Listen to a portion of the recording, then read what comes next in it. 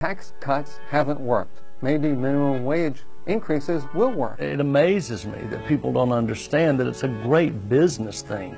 We need to put more money in the hands of people who will spend it. The very best thing for business in America, over and over again we've proven this, is a vibrant middle class that grows from the bottom up. When you put money into the hands of low-income workers, they tend to spend 100% of the money they earn. When you put money into the hands of high-income workers, they tend to save and invest. There's a huge number of people who don't have enough money to buy stuff, to pay rent, to eat out, to participate in what we think of as the American economy. The lowest wage earners will spend every dollar they get.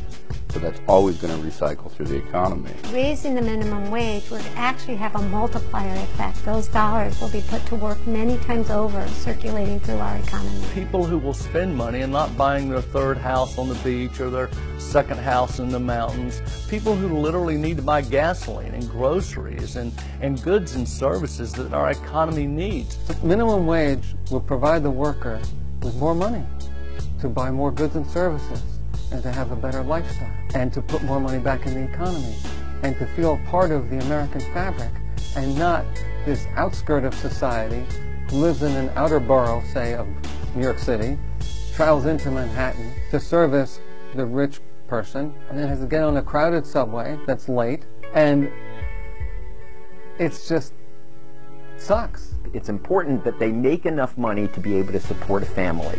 And currently, that is not the case with the minimum wage. Wages have been flat for almost 20 years. Low-income workers aren't getting any of the benefit of the economic growth that we've seen. It's all going to the high-income earners. Higher minimum wages would alleviate a lot of suffering.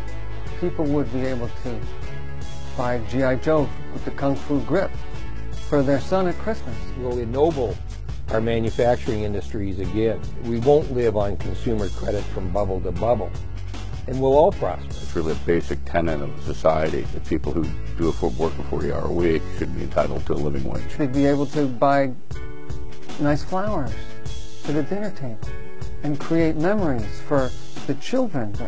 I remember once a week, Mom brought home flowers, and they brought home flowers because they had $5 extra or $25 extra. Our economy depends on making products and selling them to large masses of people. People have to have enough money to live on. The workers will be happier, they'll spend more money, and society will be better off.